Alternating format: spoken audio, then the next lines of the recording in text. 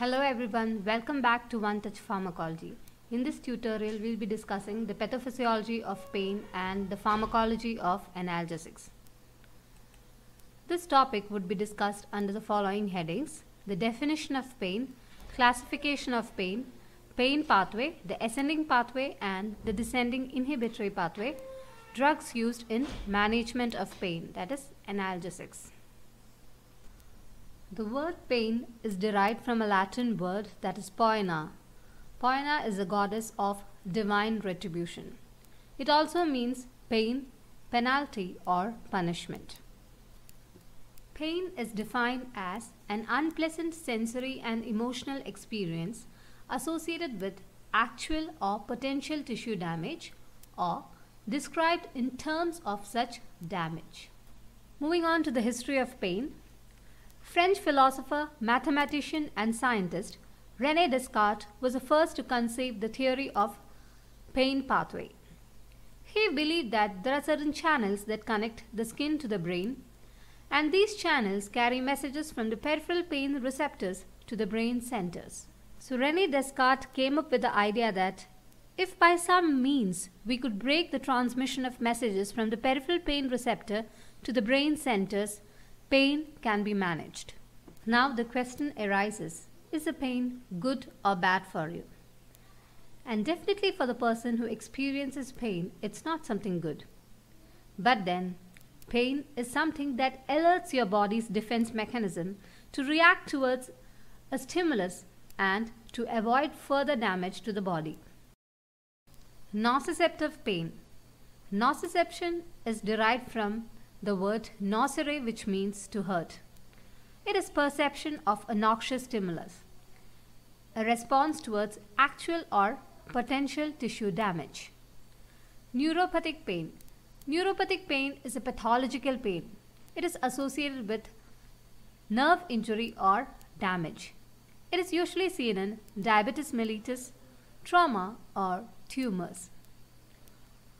Inflammatory pain.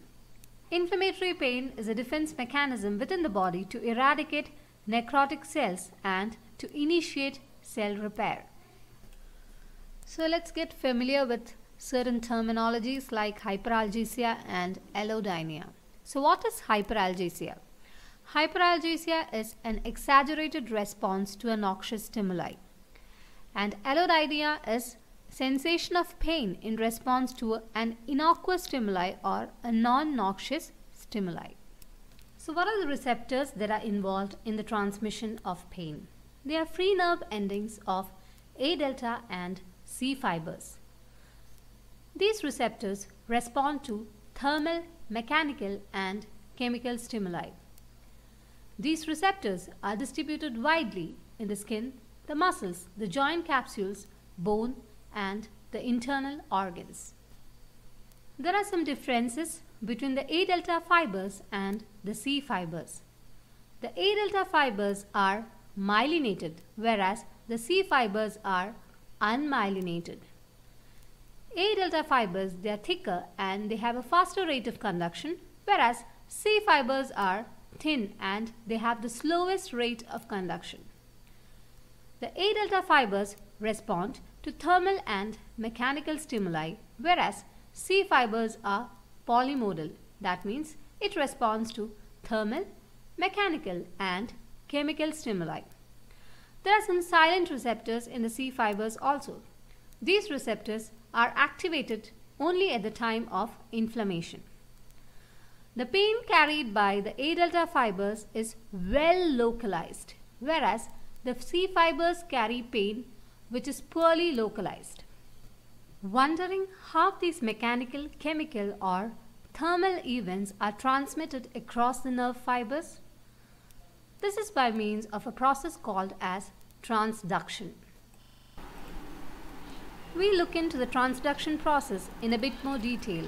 The primary efferent neuron, that is the A delta fibers and C fibers, have certain cation channels which respond to thermal, mechanical or the chemical stimuli.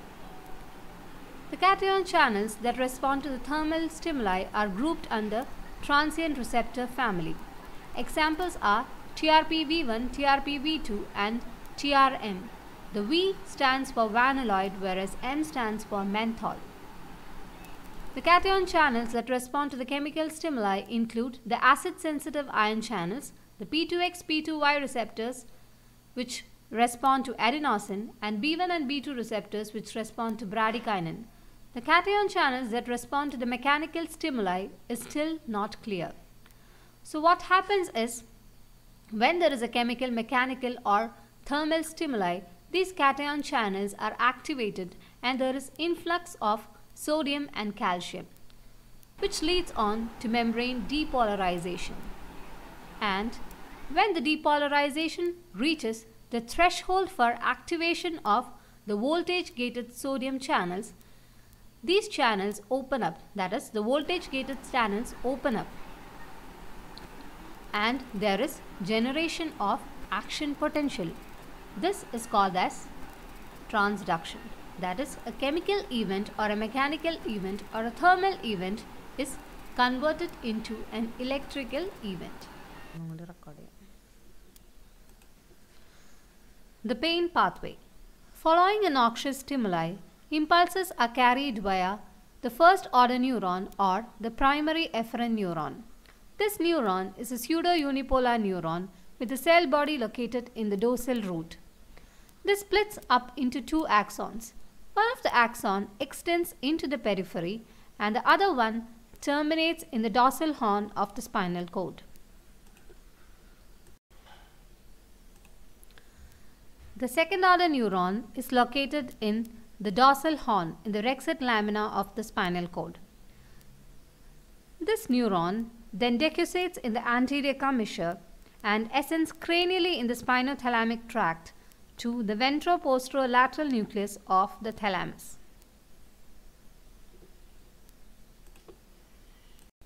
From the thalamus, the third order neuron arises, and this terminates in the somatosensory cortex, and this forms the pain pathway. So what is the mechanism behind hyperalgesia and allodynia? There are two processes involved called as peripheral sensitization and central sensitization. These processes lower the threshold for activation and increase their responsiveness. Let's first see what is peripheral sensitization. On repeated exposure to noxious stimuli, reduces the threshold to stimulation and increases firing rate. Inflammatory mediators like adenosine, bradykinin, prostaglandin E2 and protons are released, which interact with the second messengers like protein kinase A and protein kinase C. These second messengers phosphorylate the cation channels present at the primary efferent neuron or the first order neuron and the voltage-gated sodium channels, thus increasing membrane depolarization and action potential. The pathology behind hyperalgesia and allodynia is not just limited to the primary efferent neuron. It also extends to the second order neuron located in the dorsal horn and also to the brain. So this is something called as central sensitization. So let's see what happens here. On repeated exposure to high intensity stimulation, there is increased release of neurotransmitters, and this causes permanent changes in the brain wiring and response, resulting in neuronal plasticity and development of memory. Because of development of neuronal plasticity and memory, the patient experiences pain even in the absence of noxious stimuli. This is what happens in neuropathic pain.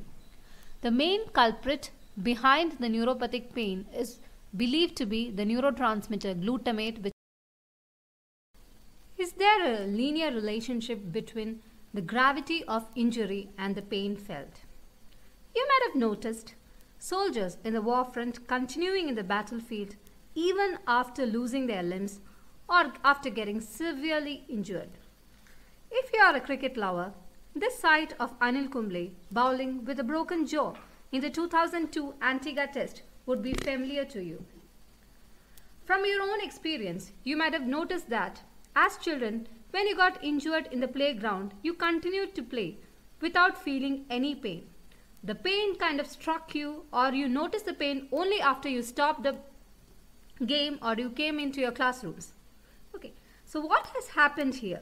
Is it just the indomitable spirit of the soldiers or Anil Kumble which helped them carry on with their endeavors despite of the injury? Here comes the role of pain modulation, body's own analgesic system.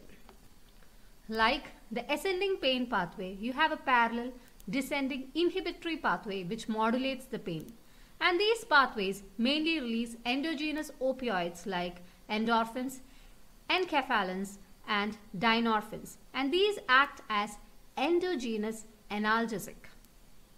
The main center involved in the endogenous analgesic system or the descending inhibitory pain pathway is the periaqueductal gray.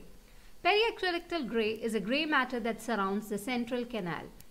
And this periaqueductal gray is connected or controlled by higher centers of the brain, and these release endogenous opioids and help in modulation of pain. The periaqueductal gray is controlled by higher centers like cortex, amygdala, thalamus and the parabrachial nucleus. It is in turn connected to the rostroventral medulla, which is composed of the raphe magnus nucleus, which is the main serotonergic nucleus, and nucleus reticularis paragigantocellularis in the medulla. And this rostroventral medulla has downstream projections to the dorsal horn cells of the spinal cord, and thus inhibiting pain transmission from the dorsal horn to the thalamus, thus inhibiting the pain pathway. There is also a descending pathway from the locus ceruleus, which is the main nucleus for norepinephrine, and this also sends descending inhibitory pathway to the dorsal horn, thus inhibiting transmission of pain from the dorsal horn to the thalamus. Thus, you can notice that there are downstream projections from the periaqueductal gray, the rostroventral medulla and the locus ceruleus, which helps in modulation of pain. So apart from the descending inhibitory pathway, there is one more mechanism by which the pain is modulated. This is called as the gate control theory, and this was postulated by Meslach and Wall. You might have noticed that when you get injured, if you rub on that area or when you press that area, the pain slightly reduces. So how is this possible? So let's look into that. Pain is carried by A delta or C fibers.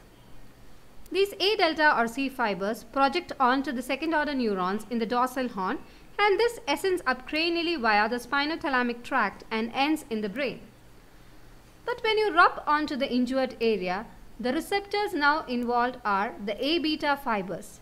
These fibers are thicker and have a faster rate of conduction, and on their way up to the brain, they stimulate an inhibitory interneuron. And this inhibitory interneuron projects onto the second order neuron, which was involved in the transmission of pain, and thus it inhibits the second order neuron that transmit the pain. Thereby, when you press onto the injured area, the A beta fibers are stimulated, and these fibers would inhibit the transmission of pain.